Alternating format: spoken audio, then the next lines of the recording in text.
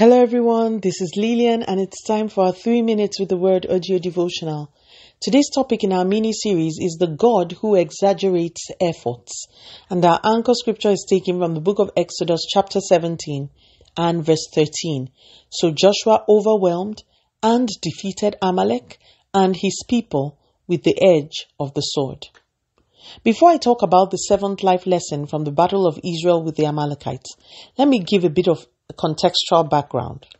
Israel had left Egypt after a long period of servitude and were journeying through the wilderness to the land that God had prepared for them. They were unsettled, certainly not trained or prepared for war. They were just wanderers, really. Then suddenly a nation, an independent nation, who had been settled for as long as possible, trained for war, with a fully armed and well-kitted army, decides to go against Israel. Remember, the children of Israel were really not ready for war. They were unsettled travelers, traveling to a destination they weren't sure when they would arrive. The Amalekites were definitely at an advantage in the natural. The odds were against Israel. Yet, look at how the battle turned out. The Bible says in our scripture that Joshua overwhelmed and defeated Amalek and his people with the edge of the sword. Our seventh lesson is this.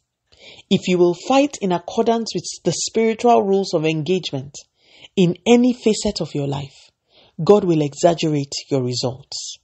I have experienced this dimension of God, and so I tell you with all sincerity, we serve a God who is able to make a disadvantaged group of untrained men overwhelm a well-kitted and trained army.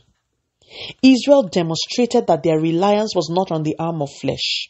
By standing on that hill, doing all they could to raise Moses' arms, the Israelites were showing that their trust for victory was in the Lord. Take the battle on the hill seriously in your academics. Take the battle on the hill seriously in your business. Take the battle on the hill seriously in your ministry, in your career. Take the battle on the hill seriously and watch God exaggerate your results. What actually happens is that He takes over and does the fighting, but the world sees you and thinks the results are yours when they are really God's. It is for this reason that those who are wise are quick to return the glory to God for the victories they enjoy in life. I pray for you that as you trust more, God will cause your results to look exaggerated, so exaggerated that the world will give glory to Him for your life. Let us pray. Father, in the name of Jesus, thank you so much for your word today.